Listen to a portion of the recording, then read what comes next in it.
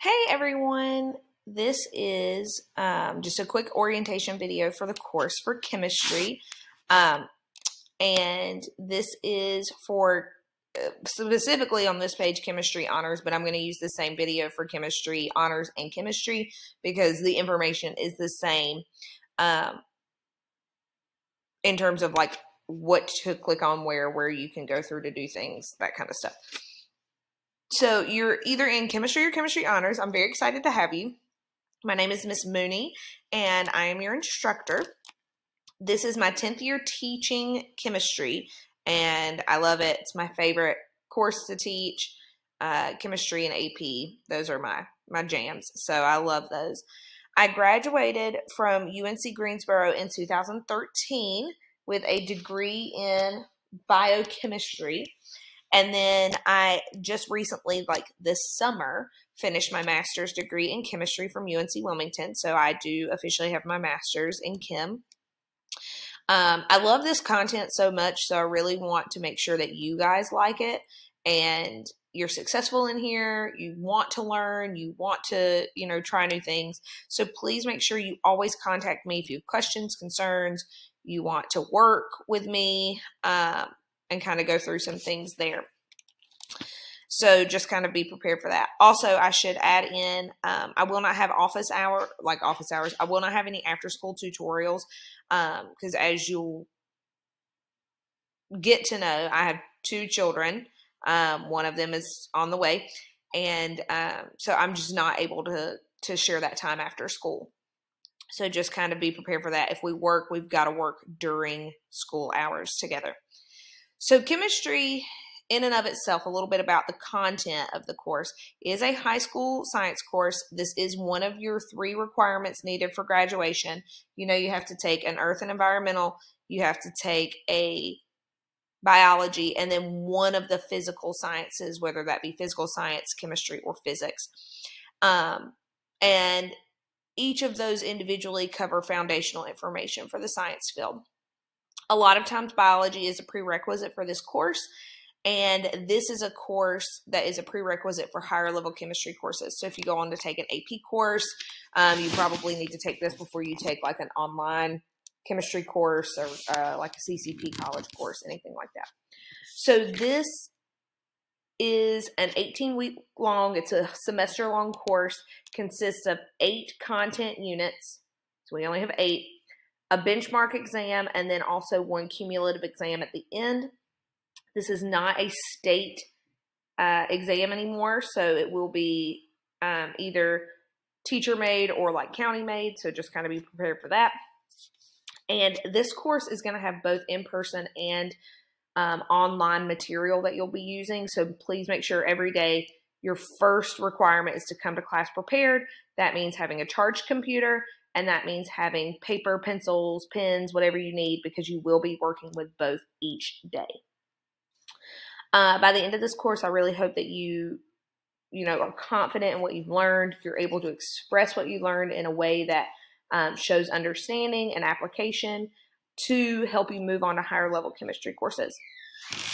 So when we look at this course, it is a mastery graded course, which means you can have multiple attempts on certain assignments to achieve mastery learning. For me, that is 80% or greater.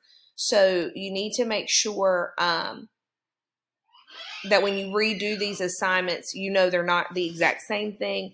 And not all assignments are going to be mastery graded in you get more attempts. You actually will have to do like tests a different way, projects a different way, things like that.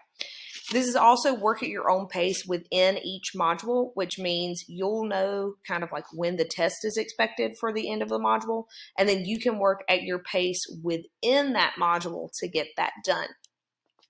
So for instance, if the module is 2 weeks, you start on a Monday, and then 2 weeks, that following Friday is your test day, you can work on any lesson you need to within that window. So like by day 2, you may be on lesson 4 or 5, or by day 7, you may be on lesson 3. Who knows? It's all to help you spend as much time as you need to understand the content, okay? So as long as those assignments are done before test day or like by test day, they will be counted on time, okay? So you won't get a late grade if like we cover 1.1 on a Monday, but you don't actually master it until Wednesday. You will not get a late grade for that because it's still within your module window. Okay, so just make sure you're aware of that. But if you get kind of lazy and then you don't actually finish all of the assignments to mastery before the test day, that's when you will start to accrue late grades. I will have a suggested course schedule kind of at the end of this on Canvas, so you can look at that. I might have a paper for you to see. I'm not quite sure if I'm going to give it to you yet because sometimes it's overwhelming to see an entire semester at one time. So there's my little Bitmoji contact information. This video will actually be posted on this page, so you can always go back and look at it later if you need to. And now let's go over your tabs that are really important, which are over here on the left, these blue tabs. So the first one is your home button. This is where your landing page for anytime you get on Canvas for this course, you will fall on this page. You know where you can go to look at anything on your syllabus. Since I've got quick links to the syllabus at the bottom, I don't have that as a tab on here anymore. You'll also have announcements, so you'll see that. Anytime I need to contact the entire class pretty quickly, I will use announcements. And the reason being is I know you'll check those before you'll check, because you'll see the little alert, but you'll see that before you get an email, right? So we'll go to announcements there. The most important tab for this course is the modules tab. So you'll spend a lot of time on here. I'm going to have a separate video on how to use your modules, how to understand your modules, why they look the way that they do. So please make sure you have those. I'm going to have at least the first quarter published and accessible for you. But if you think that that will overwhelm you, you can go up to the top of each module and I'll show you how to do this, and you can kind of close them out so you don't see all the work that goes into them until you're ready to move on to that module, okay? And if this video is kind of scratchy, I'm sorry. I'm sitting on, like, my laptop's on a blanket, so sometimes it makes kind of scratchy noises if I move. But modules is going to be the biggest place for you to spend your time. You will have a couple discussions. Your first activity for the course is actually going to be a discussion post.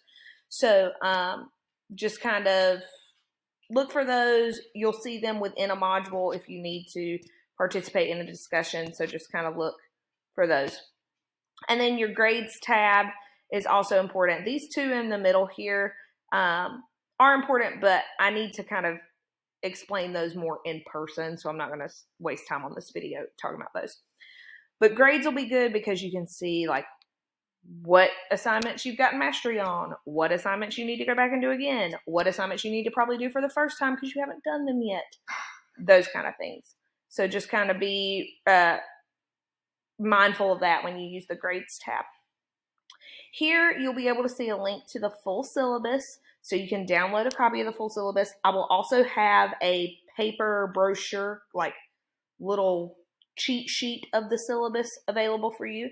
And then if there are any specific sections that you care about, you can click on these individual buttons and it will take the chunk of the syllabus and post it there. So if you want to look at just course requirements and grading and not the rest of the syllabus, you can click on this button and it will take you to that page. I will also have videos on each of those pages going over that information as well. So just for an example, if I were to click on that, it would take you to the grading, like course requirements and grading for the course. Okay, so you can see that instead of having to look through the whole syllabus, you can, hopefully you can still hear me, you can look through just those individual pieces. And then the last part here, sorry, it cut me off in terms of like seeing me. Let me see if I can fix that. Yeah, there we go. I didn't fix it, but that's fine. I was just making sure it's still recording. So down here at the bottom, you can see once you've looked through these parts of the syllabus, go ahead and kind of look over the whole thing, make sure you feel familiar with it. explore these tabs if you want to, that's fine as well. But once you've done that, you need to go to the modules tab. So you'll click on this modules button here, and you need to look over the how-to videos in module 0. So there will be some that are not going to be useful for you because you've done online courses, you know how to, navigate an assignment, you know how to do these little things here or there, so you can skip those. But there are some that are really useful, like how to turn in a digital interactive notebook, how to turn in a virtual lab. You need to know how to do that. So those videos are in module 0, and I would expect you to look through those. They will be published for the entire semester, so you can always go back and watch them later if you have to turn something in and forget. And if you hear my dog breathing, sorry, she just wants some attention now. You'll also see in module 0